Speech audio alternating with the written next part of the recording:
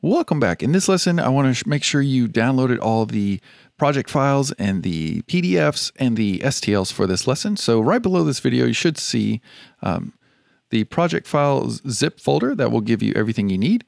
And once you unzip it, you should have the Blender for 3D printing layout default, which is what we did in the last video, and the PDF Blender 3D printing hotkeys. So go ahead and open up that.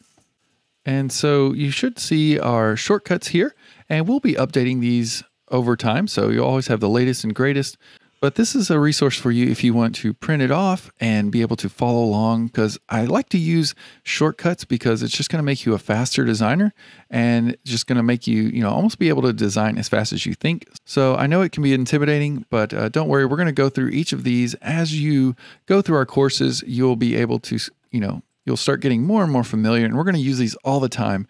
But just know that you have this as a tool if you need it.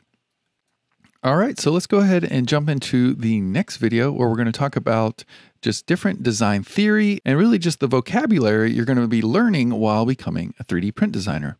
All right, let's go ahead and jump into the next section.